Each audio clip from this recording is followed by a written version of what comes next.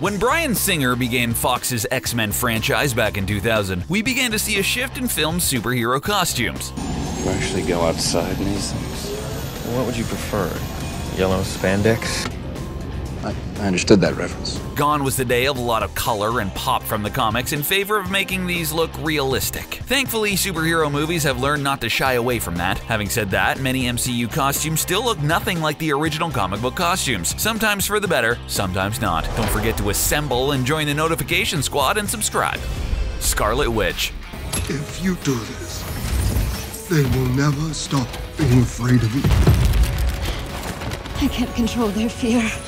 Only my own. Scarlet Witch is one of the strongest characters in the entire Marvel Cinematic Universe, but it doesn't look that way from her appearance. Dressed in a long coat and a corset, the costume doesn't make her look especially exotic or out of the ordinary. Her original comics costume, on the other hand, makes her look much more mystical. While she isn't sporting a witch's hat and broomstick, Wanda Maximoff's first appearance back in 1964's Uncanny X-Men #4 shows a much different character than MCU fans may know. Clad in a red cape, a full scarlet bodysuit, and a swimsuit reminiscent of 60s fashion, this outfit seems like it takes a while to put on. Not only that, but you may notice something atop her head. Yes, that bizarre and really dangerous if you think about it headpiece is actually a staple of Scarlet Witch's original costume. While it may look silly, this is a character whose whole thing is just being weird.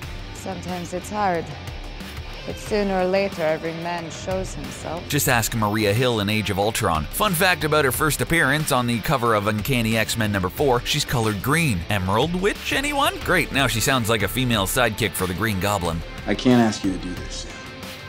You got out for a good reason. Dude, Captain America needs my help. There's no better reason to get back in. Falcon.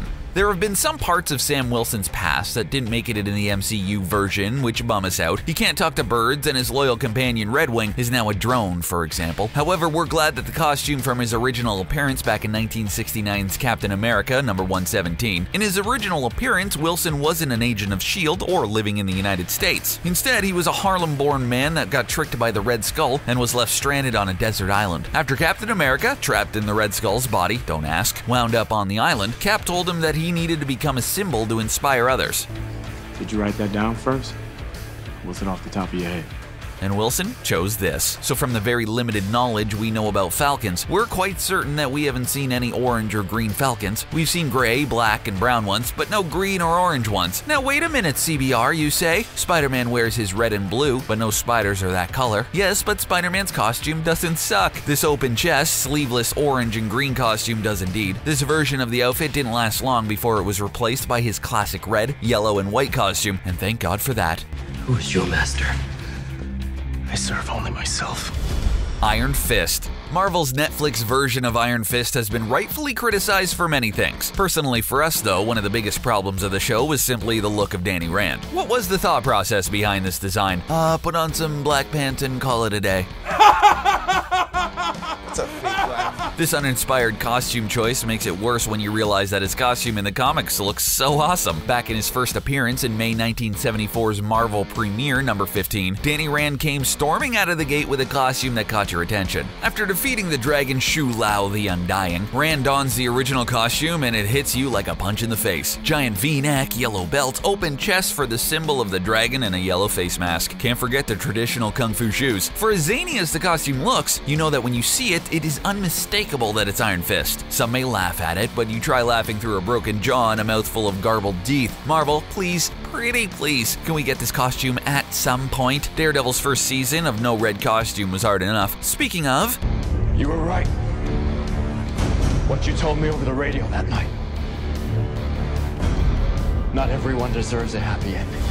Daredevil. The most popular and oldest character on Marvel's Defenders, Matthew Murdock has been around the Marvel Universe for a long time. Dating back all the way to April 1964, Daredevil's original appearance showed a much different hero than the one familiar to most of the public. Instead of his red attire or even all-black costume from Season 1 of the Netflix show, we instead see red and... yellow. Oh yes, when we think of a Daredevil, that's the first thing that comes to mind is the color yellow, the color of cowardice. There actually is a reason behind this costume being brighter than his later ones. In the original inception of the character, Stan Lee wanted to focus more on the acrobatic nature of Matt Murdock. This could be seen in one of the original nicknames for the character, the Scarlet Swashbuckler. As a result, the costume's design was to be exciting and bold. However, not many people dug the costume, and in only a few issues it was changed to the dark red costume that is most familiar to everyone. Please don't hurt me. I'm not the bad guy, kid. Also worthy of note is that Daredevil went from having 1 D on his chest to 2. Wow, we didn't know that breast implants were that popular in the 1960s. Heyo! The Black Panther has been the protector of Wakanda for generations.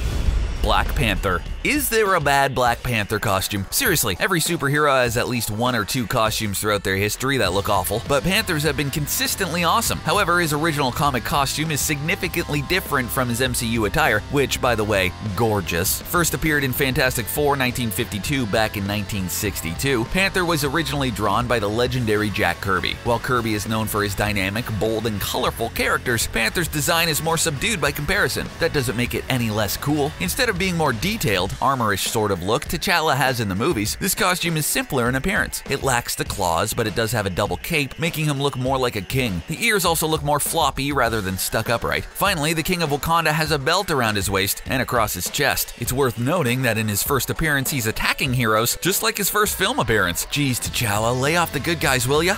Vengeance has consumed you. I'm done letting it consume me.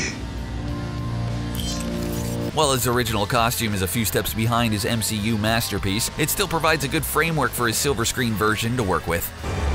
You know, with all that power, I thought you'd head harder. Thor. Us fans may worship superheroes as mythical gods of modern times, but there's only one actual god on the Avengers squad. That, of course, is the god of thunder, Thor. Fortunately, I am mighty.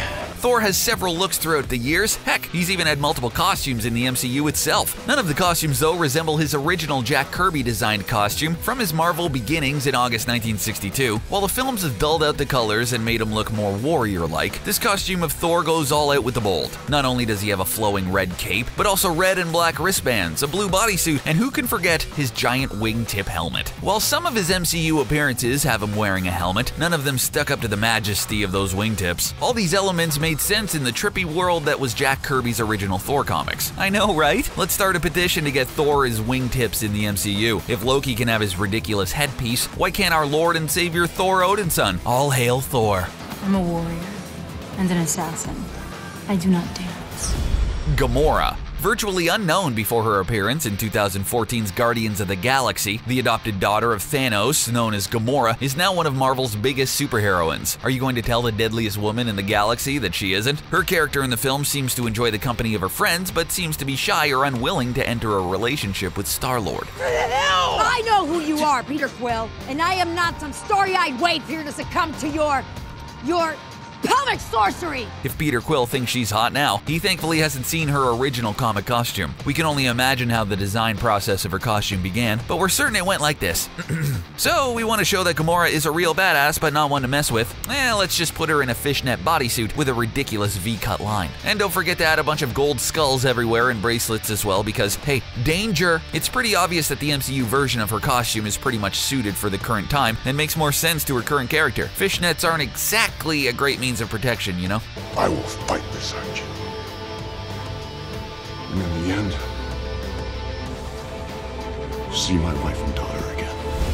Drax the Destroyer. We're gonna take a wild guess here and say that almost nobody knew about Drax the Destroyer before his debut in the Marvel Cinematic Universe. With Dave Bautista in the role, it was clear that the film wanted to show off his ridiculous physique. Yes!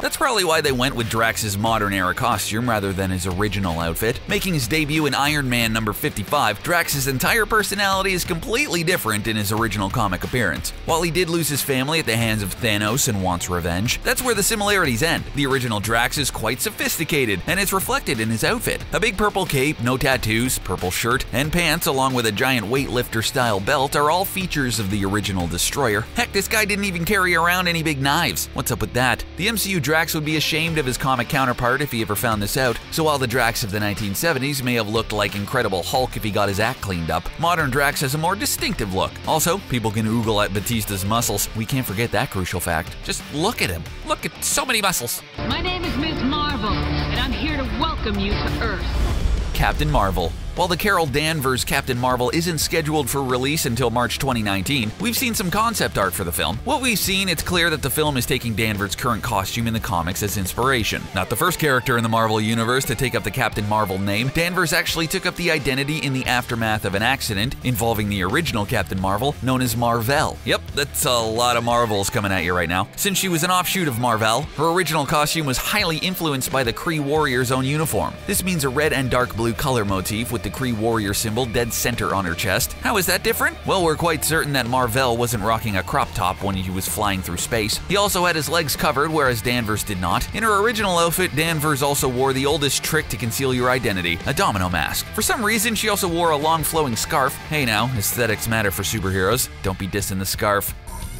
I'm sorry. Did I step on your moment? Black Widow. Black Widow's shady and dark past has often been hinted at in the Marvel Cinematic Universe. While we haven't actually seen too much of it, it's clear that Romanoff doesn't like talking about it. We have thought it's the red in the ledger, but we thought wrong. It's actually her fashion choices she's trying to hide. In her first appearance back in Tales of Suspense number 52, Black Widow was much different than many know her currently. First, she was a villain, but really we think the worst thing she did was commit crimes against fashion. We don't exactly know what's going on here, but the lady is rocking some odd choices. Let's start with the obvious. Why is the spy wearing a full-body fishnet stocking? We know it's comic books, but what did Marvel writers think that Soviet spies looked like at the time? Did they get their research from adult films? But not only that, Romanoff is wearing a short black-blue cape, it depends on the artist, a classic masquerade face mask. The entire outfit is just a bizarre mismatch of different elements and doesn't work well at all. Thankfully, the MCU went with something resembling her classic leather bodysuit. Yeah, it's not the original, but who's gonna complain about Scarlett Johansson in this outfit? Gotta say, that's awesome. That's it for our list. Which of these costume differences surprised you the most? Are there any of these you would want to see make their way into the MCU? We get that it's too late for these characters to change their original looks now, but perhaps we can take a gander at them through flashbacks. Leave a comment below and don't forget to like, share, and subscribe to CBR for more awesome content. Thanks for watching!